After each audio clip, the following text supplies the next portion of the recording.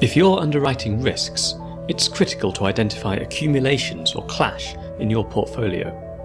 But your data comes from dozens of sources, hundreds of spreadsheets, and millions of data elements, making it really challenging to standardize key fields across lines. When there's so much data, how can you tell when the same entities appear in different source datasets with different names, different abbreviations, or different formatting? This is where Quantemplate's machine learning fuzzy matching helps.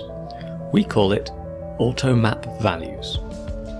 Automap values automates insured name matching, learns from your decisions, and keeps you in the loop to review quality. Here's how it works. Quantemplate enables you to connect, cleanse, and validate your data without writing a single line of code. First, we can correct for things like case, white space, and suffixes. Then we use automap values to run a similarity match against a known good list of reference data, such as capital IQ. Each match is given a strength rating and the top match is applied. Setting a minimum match strength threshold is one way Quantemplate gives you control over what gets matched. Adding additional columns which must match can help, where different regional entities with the same name need to be distinguished. Results can be reviewed in the mapping report, where you can quickly focus in on items that weren't mapped, or are close to your match strength threshold, or on the values themselves.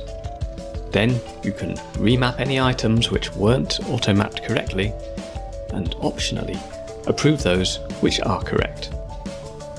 Who made an approval is tracked, so you can have confidence in that mapping in future. When you remap or approve an item, Quantemplate learns from your mapping decision, creating a waypoint, so items similar to the approved match will be mapped to that reference value in future. Automap values is the most efficient way to build up a set of high-quality, approved mappings, helping you solve your company name matching problem so you can get a better understanding of accumulations and clash in your portfolio.